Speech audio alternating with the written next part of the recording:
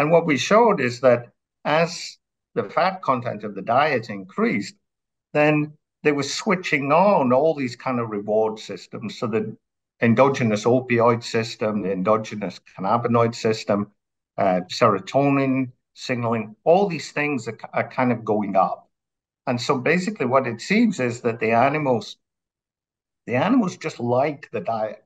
So it's like they have a sort of reward when they feed on that diet. And actually, it's quite interesting. If you look at the time course of what they do when they're exposed to the diet, as soon as if you take a mouse that's eating 10% fat, and then you put it on a diet with 50% fat, what happens is the day after it's put on that diet, it enormously increases its food intake.